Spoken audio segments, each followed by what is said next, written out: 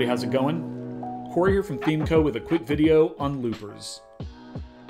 So in this video, what I want to do is show you just how easy it is from scratch to set up something like a recent post module on the front end of your website. But before we even dive into that, I want to touch a little bit on what exactly is a looper. Well, loopers are just the name we've given to a new feature that's come out in this release cycle, which essentially allows you to access information in your WordPress install and then style it and format it and output it to the front end of your website. So it's what's actually powering things like our post elements in this latest release, as well as, if you're a pro user, things like the layout builder, which rely heavily on using loopers to access information and then format post indexes or shops or single page layouts. All sorts of stuff relies on using these loopers. Loopers are set up in two different parts. There is the looper provider, which is the thing that you will enable somewhere to access a certain set of data. And then you'll need to turn on a consumer elsewhere to start using that data and formatting it. You'll see these looper provider and consumer controls by adding an element. And let's just inspect this section for now. And I'll go to my customized control group. And down here at the bottom of the inspector, you'll see looper provider and looper consumer. So any layout element in your install, think sections, rows, columns, things like that, any layout element can be set up as a looper provider, or the thing that is giving the data for you to work with. The flip side of that is enabling a looper consumer somewhere within that provider. And you'll see that any layout element and also any element in general can be used as a looper consumer. So let's just dive in here and from scratch create a recent post module to output on our site to see just how easy it is to work with all this. So I'm going to inspect my section here and just make some changes so maybe we can see it a little easier. Adjust my padding somewhat here. And then I'm going to add one column to my row here. Now, for this particular example, I'm thinking of something that might start as like a 3-column layout on a desktop situation and then go smaller as my viewport gets smaller. So I'll inspect my column. I'm going to go up to row, and I'm just going to go ahead and set up my layout to use 3 columns on large and extra large. I'm going to use 2 on medium and small, and then stay at 1 here on extra small. Now this one column is filling all available space because it's the only column in my row, and I've got my default grow option checked here. And that's fine because it's going to update once we set up our looper conditions to give us the data that we want to work with. So the first thing I'm going to do is actually set up my provider. Now I'm actually going to do this here on my row element. I'll simply go over to customize and turn on my looper provider. And you'll see that by default, the type is set to recent posts, as this is probably the most common thing most people will want to do when working with these loopers. When you set this up, there's no work for you to do. We're simply just going to provide you with the WordPress query you already need to get going. The next control is our count, which by default is pulling through the post per page settings in your WordPress install. Now, typically that setting is used for your blog page, and it might be a higher number than what you're looking for here. So we typically recommend that you set this to custom and then set up how many items you want to pull through for this provider. Remember that every time we're using a looper provider, we're setting up a new WordPress query. So this is where we recommend specifying only the items you'll need to work with later on so that you keep that information as small as possible. So for now, I'm just going to set this up as 6. So now that we've set up a provider on our row, we need to start consuming that data at a child level. Now, as a quick side note, you can actually use a provider and consumer at the same level if you'd like to keep things a little more straightforward. But I know for this layout, I'm going to want my posts to be laid out horizontally and kind of wrapped to new lines. So that's why I'm going to consume this data on the column. You'll also notice here that when I hover over this row, the observer has turned red. Now this is just to notify you to the fact that you are setting up a new provider, which means that you're going to be using a specialized WordPress query and you're accessing a different set of data for those elements within. So now that we've got our provider going, let's inspect our column. I'm going to go to Customize and turn on its Looper Consumer. Now you'll notice that when we did this, now it's jumped over to be a 1/3 layout. And that's because there are actually some virtualized elements being output here now, which you'll see in just a moment. I'm setting this consumer to all, which means it should output all of the items given by the provider. And if you'll remember from our row, we are providing 6 recent post items for us to work with. So we will ultimately see 6 items once we start styling this and formatting it a little bit. So now let's do something very simple. I'm thinking maybe a featured image up top and then a title down below. So I'm going to open my elements library, and we could do something like search for image and drag that in. And then you'll see once I drag that image in, we've got these 5 other repeated items here. Now remember, these are the kind of virtualized repeated elements that are created by the looper. So anything you do in your consumer is going to be repeated across all of the items that you've set up from the provider. So we want to output a featured image. This is going to output a featured image for every post that we work with here. You'll see how this works in just a little bit here. Now, as I was mentioning, we could add an image element and then go down here to our image control, click on dynamic content, and add our featured image.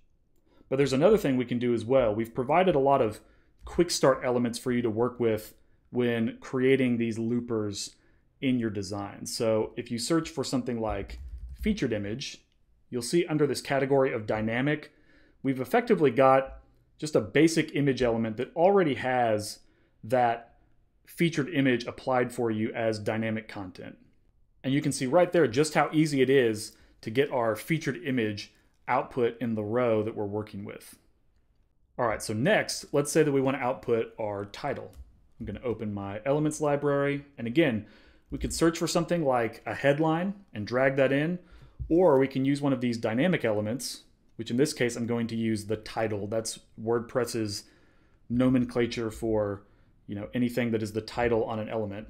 And we're going to output it here. Now you'll see it's got a little bit of styling. It's kind of intended for a single page layout, but we can simply bring that font size down a little bit and we're good to go. Now you'll notice what's happening here is that on each of these elements, my image is outputting the featured image from that post. My title is outputting the title from that post. And the way that's working again is with our dynamic content tags that we're working. So when I dragged in that element that was called the title, all it really did was had a little bit of a font size adjustment to it. And behind the scenes, it was setting our dynamic content tag to pull through the title. Now again, if you wanted to do this from scratch, you could click on your dynamic content pop-up here. You'll see this little modal appear. And if we search for title, we'll look under post title, add that, and you'll see the output there. Now there's one thing you've probably noticed here, and that is that we have a post here in our group of 6 that doesn't have a featured image. And obviously we don't want to output a broken image to the front end of our website. And that is where a really cool new feature that we've added in, element conditions, comes into play. You can click on any element. I'm going to click on my featured image here, go to customize, and go to this conditions control. And we can add a condition that this element has to meet for it to be output into our markup. So for example, if our post does not have a featured image, we wouldn't want that broken image to be output. So let's add a condition here. I'm going to search for featured image, and you'll see right here that our rule is if a featured image is set, then we should output the image. And you'll see now that we've got 5 images for our posts that have a featured image, and then our one without a featured image just outputs the title. So this is great. It allows you to give variable markup to your modules that you're working on, and it makes things really flexible for you to work with. So let's finalize this styling just a little bit. I'm going to say, since the image is variable, it may or may not be there, I'm going to inspect my image here, turn on some margin, and then maybe at the bottom give it just a little bit of spacing for my title. Now, I didn't put that on the title because if the image isn't there, I don't want this title to be pushed down from being top aligned with the rest of my post. So that's why I've added it to my image.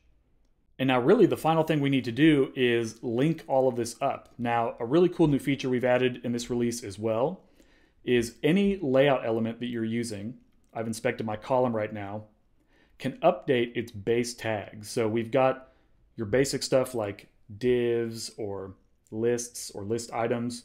You can also use a lot of semantic markups such as sections, articles, header, footer, things like that. But you can also turn any layout element into an anchor tag. So if we wrap this column in an anchor tag, that means that we can add a link around all of this content, making this whole item clickable and just a much cleaner experience for our users when working with our content. So I've linked my content here, and now I want to add a link to the post that's inside this looper. So again, I've got my link input. I'll click on the dynamic content pop up here. I'm just going to search for link, and you'll see post permalink. We add that. And now, as I hover over this down in the lower left corner of my screen, you'll see that we've got the link to our post all wired up. So I'm just going to finalize this now with a little bit of styling. Let's say we give our post a background color. Maybe we want some padding to space things out a little bit here. I think I preferred 1. Do a simple border radius, maybe a box shadow.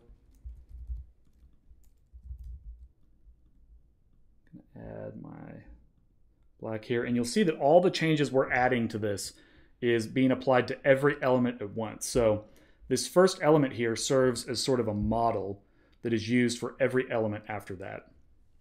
So maybe I want to inspect this image here and give it a slight border radius.